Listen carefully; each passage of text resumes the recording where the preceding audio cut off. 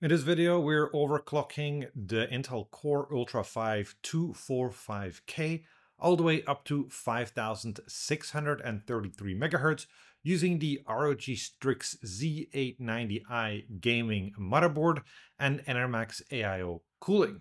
I'll speedrun you through the BIOS settings and provide some notes and tips along the way. Please note that this is for entertainment purposes only and not the whole picture. Don't just outright copy these settings and apply them to your system. Have a look at the longer SkatterBencher video that's already up on this channel if you want to know how to overclock this kind of a system. Alright, let's get started. When you've entered the BIOS, switch to the Advanced Mode view and go to the AI Tweaker menu. Set Performance Preferences to ASUS Advanced OC Profile. This sets a number of BIOS options that help with overclocking, including some that override Intel's default parameters. Set AI Overclock Tuner to XMP1. This lets us rely on the Intel Extreme Memory Profile 3.0 technology and will make our G.Skill DDR5 memory run at its rated speed of DDR5 7800. Set ASUS Multicore Enhancement to Enabled, remove all limits. This unleashes the Turbo Boost 2.0 power limits and lets the CPU run at unlimited power indefinitely. Set Performance Core Ratio to by core usage. This enables us to configure a dynamic P-core overclock as we can define the maximum allowed P-core ratio for a specified number of active P-cores. Set 1-core and 2-core ratio limit to 57. Set 3-core to 6-core ratio limit to 56. Enter the specific performance core submenu. Here we can define a maximum allowed ratio for each P-core individually and configure the DLVR adaptive voltage that is mapped to that specific ratio. Set performance core 0 and core 1 specific ratio limit to 55.33. Set performance core 2 and core 3 specific ratio limit to 56.33. Set performance core 4 and 5 specific ratio limit to 53.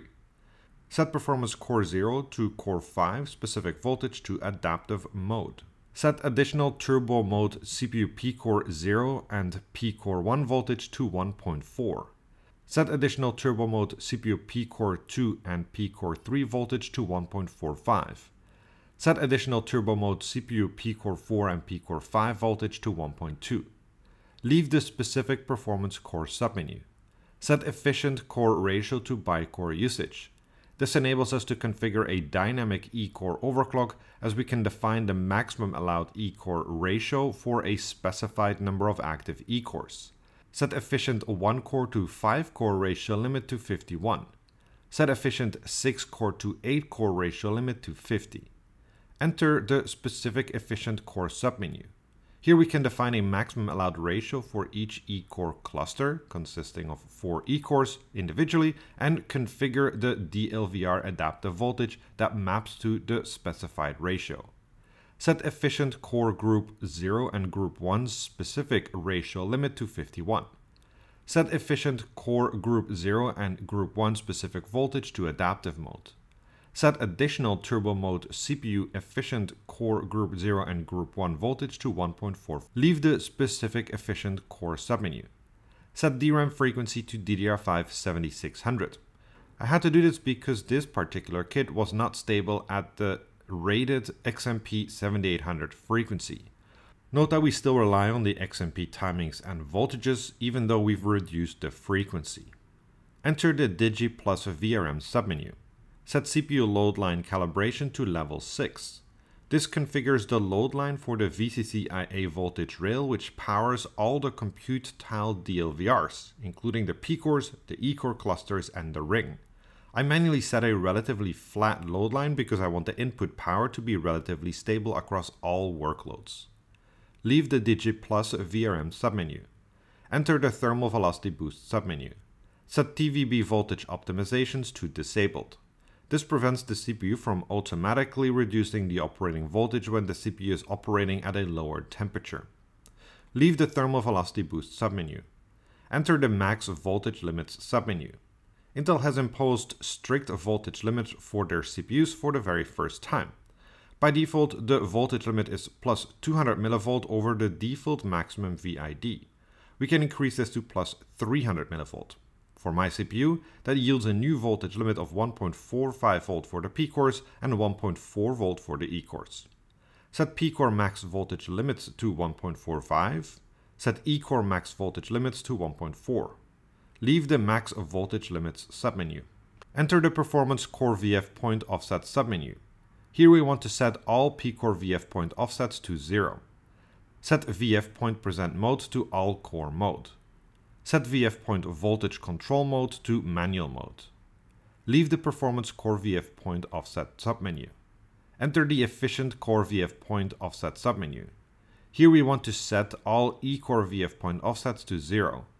Set VF point present mode to all core mode. Set VF point voltage control mode to manual mode. Leave the efficient core VF point offset submenu. Enter the tweaker's paradise submenu. Set high D2D cold boot workaround to enabled. This helps fix some booting issues when the CPU D2D is overclocked. Leave the tweaker's paradise submenu. Set max CPU cache ratio to 44. That increases the ring frequency by 600 MHz from the default 3.8 GHz. Set NGU ratio to 32. That increases the NGU frequency by 600 MHz from the default 2.6 GHz. Set CPU D2D ratio to 36. That increases the CPU D2D frequency by 1.5 GHz from the default of 2.1 GHz. Set actual VRM core input voltage to manual mode. Set CPU core voltage override to 1.525.